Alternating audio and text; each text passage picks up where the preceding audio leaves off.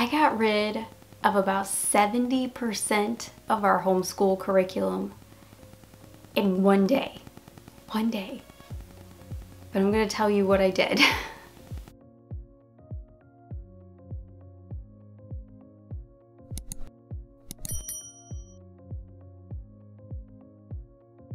Hey friends, welcome to my channel. My name is Mandy, the Handmade Homeschooler, and I did something crazy. So as homeschool parents, sometimes, especially when we have multiple children, we have a tendency to collect things. And by things, I mean books, pencils, paper, all the things. Okay, so let me know, how much curriculum do you have at your house, and do you have any curriculum that you need to let go? Make me feel better. Tell me somebody else out there is a curriculum hoarder. I was a curriculum hoarder. I am no longer a curriculum hoarder, and I'm very proud of myself for making these decisions.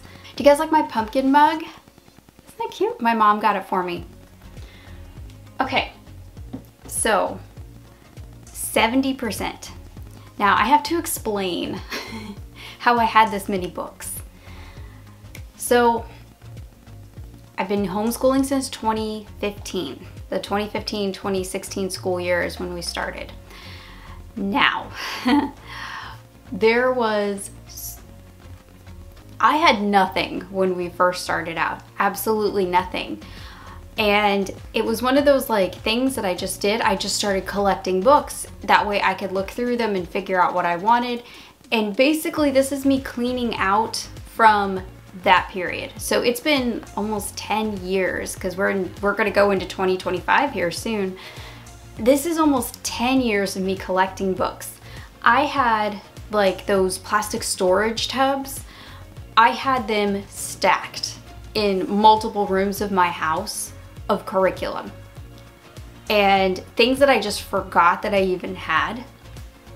And when I started on this decluttering journey over the last month or so, I've just been crazy with the decluttering.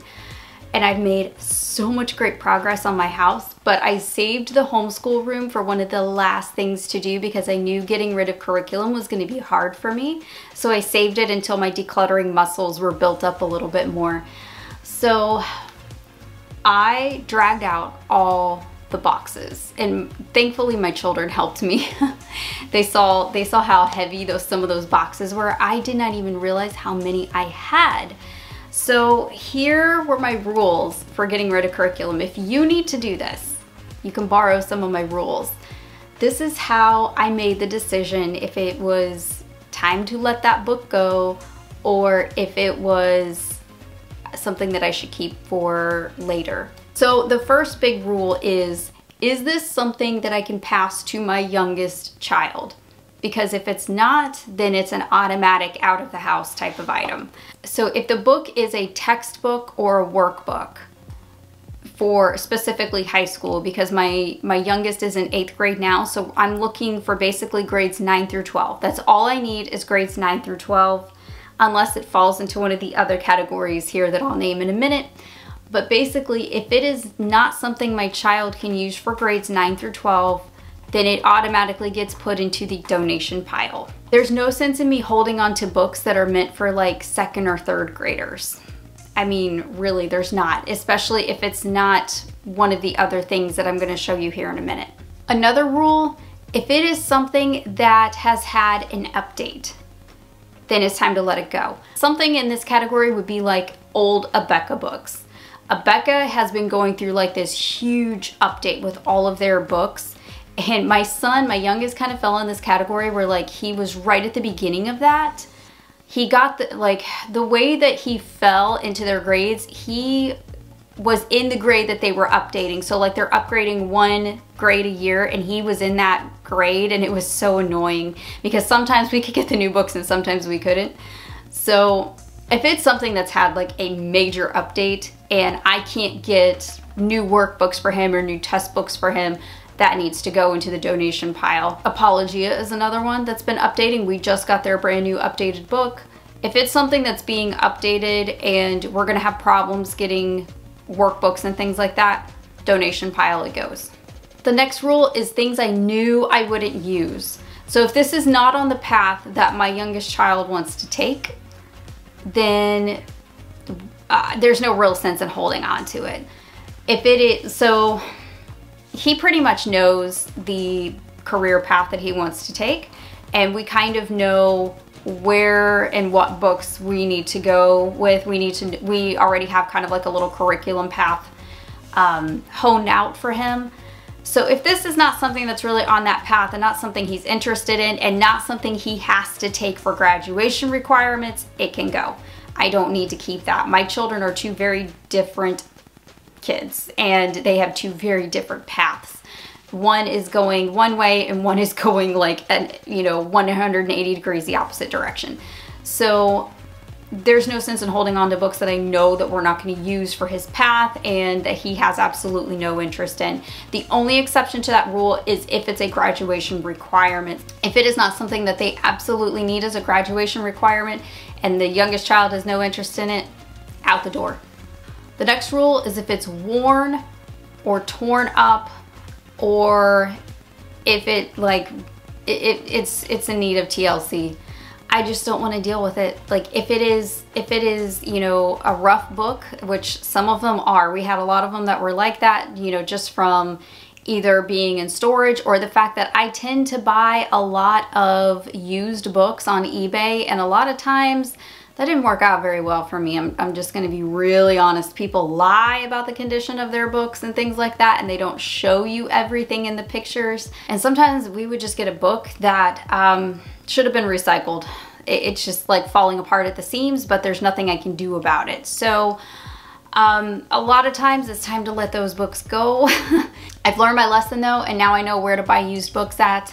We have, thankfully, a local homeschool used curriculum shop. Not really local, but it's, it's a haul out there. But I can call them and everything and see if they have what I need. And I know that they're not going to have books that are in that condition. So I can do that.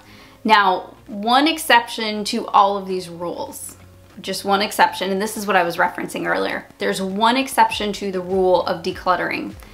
If it's something, I don't want to call it like an heirloom book, but like if it is something that I want to save for my grandchildren, like my kids are old enough to where they don't need the book anymore, but it's something that I want to save for their children, then I keep it. Now I have other keep rules too, but I think I might make another video totally dedicated to that. But this is my brand new shelf. My husband bought this new shelf. We have two of these now. We have one in our bedroom, which all of the books from the shelf in my bedroom that actually belonged in here are now in here. So there's like half my bookshelf that was in my bedroom was full of curriculum books, just to let you know how much I had. Now this whole shelf is not curriculum. Actually, only the first two shelves are curriculum, and I have one box, just one box now in my closet. I had about 5 to 8 boxes in the closet of varying sizes in this closet, and then I had some more in my bedroom closet as well. I had books everywhere. You guys, it was maddening. Hundreds and hundreds and hundreds of books. I was probably technically a library until recently. So the rest of the bookshelf, these are books that my children read. So these are readers, these are reference books, these are dictionaries, thesauruses, collector's item books. And then I have my shelf, of course, of generation curriculum that we have either used or we are not using yet. That is going to be for my child who's going to go into 9th grade next year. I have a bunch of books there for him. So yeah, I love this shelf. I got it on Amazon. It is a really good deal. It was under $200 when I got it. I can't tell you what the price is going to be like right now because prices change and they go up and down all the time. But one thing I have been thinking about doing is, after this is no longer a homeschool room, after my kids graduate, is actually putting more of these shelves and stacking them all around this room and just making this room like my little library. I don't know. I haven't decided yet if this is going to be a library, a craft room, or my gym. I don't know. There's so many choices. Don't think though I did not ask for multiple shelves and a rolling ladder in this room, because I totally did, and my husband looked at me like I was nuts. But it's like my dream, right? It's like my dream. This shelf has this bookcase has 5 shelves on it, and they're very deep and they're tall. So even like our really tall books from Master Books fit in here, which is great. We have like one of those animal books from Master Books, and it's really, really tall. And we have some Answers in Genesis books that are really, really tall as well. These books fit in there. It's really, really cool. My youngest, because he loves animals, has tons of animal books, field guides, things like that. They are all there. My oldest has a bunch of art books. He is a budding artist, and he has like half of one of these shelves is just full of art books of his, reference books, things like that. So it really helped to organize the room, and I'm sure you guys are going to see shots of it in the background of my videos. So that's what this is. I love it. I do. I absolutely love it. So the first shelf up at the top is the curriculum that we're using.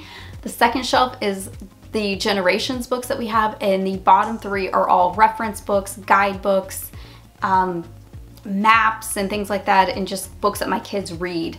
So we got rid of about 70% of the actual curriculum, and I'm so proud of myself for making these decisions. It was hard, but I did it. I did it. All right, so don't forget, down below in the comments, let me know, how much curriculum do you have? Do you have curriculum from years past? Are you saving it for your kids?